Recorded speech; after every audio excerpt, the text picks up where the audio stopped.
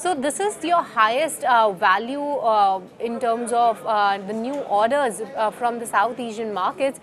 So if you could tell us and take us through some of the details about the order, like your share in the order, the execution period and so on. I'm really delighted to share with you that WABAG has won the highest value order in its history of almost 100 years. This is a 400 million liters per day desalination plant to be built in Chennai. Our client is Chennai Metro Water, and the funding is coming from JICA, which is a multilateral funded job. This desalination plant is going to be the largest desalination plant in Southeast Asia. We have already built the largest desalination plant currently operating in Chennai. So probably this is 4 times of that. So one, it is going to bring a lot of security to the city in terms of water. At the same time, when we look at from WABAG's perspective, given the size of the contract and an execution period of 42 months, I think it is going to result into a major growth for us going forward. And desalination market is one market which is growing at a double digit globally, especially with the advent of hydrogen, green hydrogen coming in. And we are already amongst the top 10 desalination players. With this particular order, we expect that we'll be further moving up globally in our rankings. And we'll be able to qualify for very large desalination plants which are coming up in different parts of the world. Good afternoon, Mr. Chopra. This is Cheryl also joining in the conversation. And firstly, congratulations for such a big order. But apart from this order, recently you also bagged a Bangladesh order. So post all of these orders, where does your order book stand right now? Yeah, I think that is the most expected question. So I think in my last interaction with ET now, I had mentioned that we'll be closing minimum 5,000 crores worth of orders before 31st March. So we won an 800 crore order, which is funded by World Bank and AIIB in Bangladesh, which is the first order for us in Bangladesh. So both put together, we have already exceeded 5,000 crores. So I may not be able to, mention the exact figure since we are in a silent period currently, but I can definitely tell you that in the history of WABAG, we'll be the closing with the highest ever order backlog. And that will be one of the strongest indicators of our growth going forward.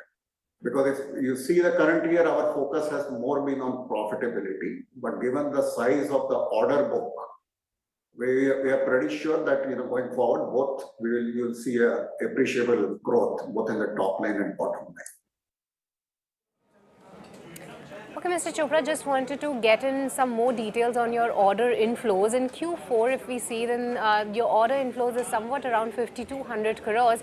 Is this number sustainable on a quarterly basis going forward? What is your sense?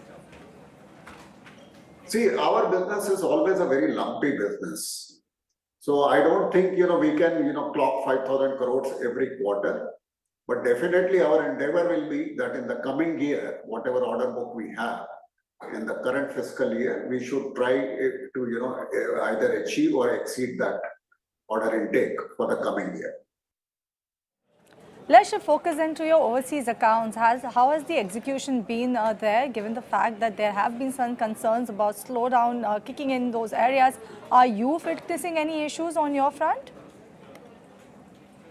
I think we had certain logistics issues because of which, there was a slowdown in the execution, and obviously we have one major overseas contract where we found that although we are well set to execute that contract, but because of certain sanctions, I'm mentioning here about our Russia contract, we had to redo our ordering on new vendors and see that which are the countries from where we can procure the material, where sanctions are not applicable. So definitely that has put a little slowdown on our execution, being the largest order. Other than that, I think our execution is on target, and it will continue to be that, whether it is India or overseas.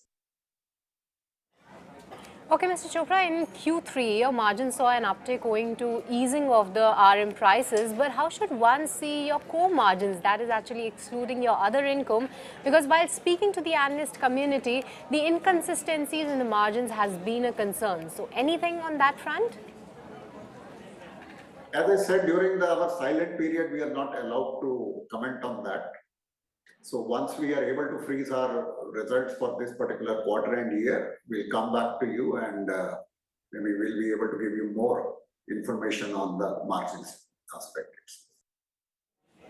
Right. Mr. Chopra, let's put the spotlight on the arbitration issue related to the project in Andhra Pradesh. If you could help us with some of the updates on that particular front. Also, any timelines that you can share as to when you're going to expect the money to come in on the same, and that may actually end up easing some working capital for you. See, since most of our receivables, they are sub judice. So at this point of time, I'm not able to comment, but as and when there is any development, I think we will be the first one to come back to the investor community and media to share the developments.